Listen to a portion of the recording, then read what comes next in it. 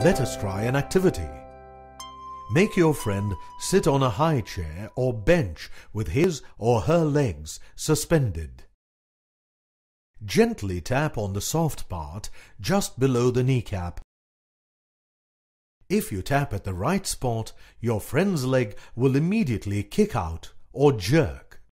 This reaction is called a knee-jerk reflex or patellar reflex. Neurologists commonly perform this test to check the state of the patient's central nervous system. In this case, the tap below the kneecap gives the stimulus. This stimulus travels as nerve impulse through a sensory nerve to the spinal cord. Inside the spinal cord, the impulse is passed to a special connecting nerve called the interneuron.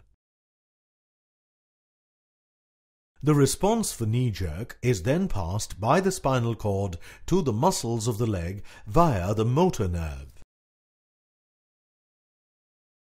As a result, the muscles of the leg contract and the leg moves forward. The pathway followed during the relay of a nerve impulse from sensory nerve to spinal cord and then back to the leg muscles via a motor neuron is called a reflex arc.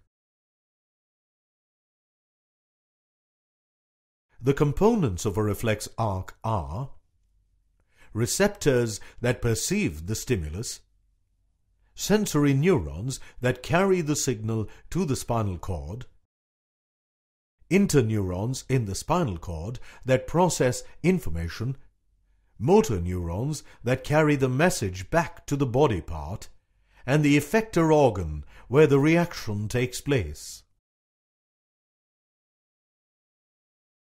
Observe carefully. In this entire pathway, the brain is not involved. Reflexes that are carried out with the help of the spinal cord only are called spinal reflexes.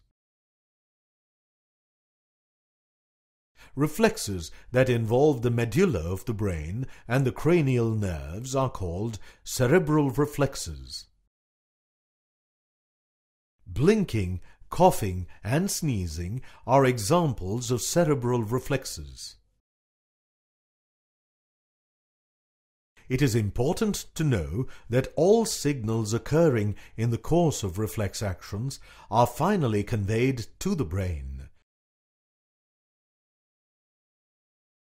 But the action happens long before and without the engagement of the thinking center of the brain.